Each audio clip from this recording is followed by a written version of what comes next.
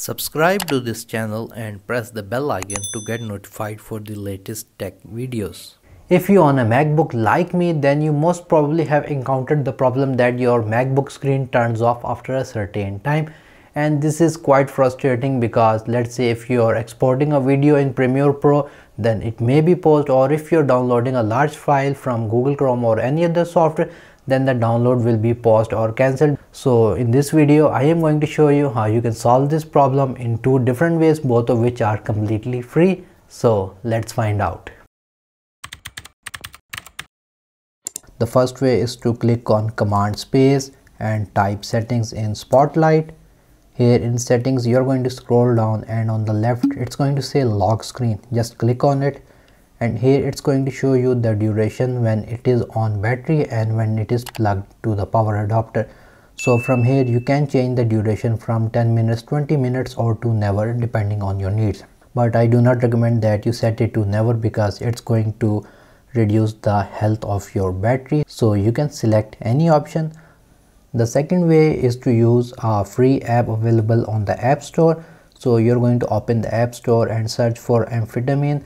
This is a free app and it is highly customizable. That's why I like it, and you can download it for free. I will put the download link in the video description just below the like button. Once you have installed the app, you are going to open Spotlight again and you're going to search for Amphetamine. Here on the menu bar you're going to have this circle with a small cut icon. If I click on it, then this is the actual app, and the best thing I like about it is that it is highly customizable. Like you can set for how minutes you want the Mac screen to stay awake, for hours or any specific time. You can also select if a particular app is running, then the MacBook will not go to sleep. Like if you want to select Premiere Pro or any other app, you can select it. The app will only show in the list if you have opened in the background first. And again, if you have any file downloading, then you can also select this option as well. I do not again recommend going with indefinitely because again it's going to take or drain a lot of your Mac's battery. So if you know that let's say your download will complete in like 15 minutes, you can set a 20 minutes timer and the circle will change its position and your Mac will not go to sleep for 20 minutes.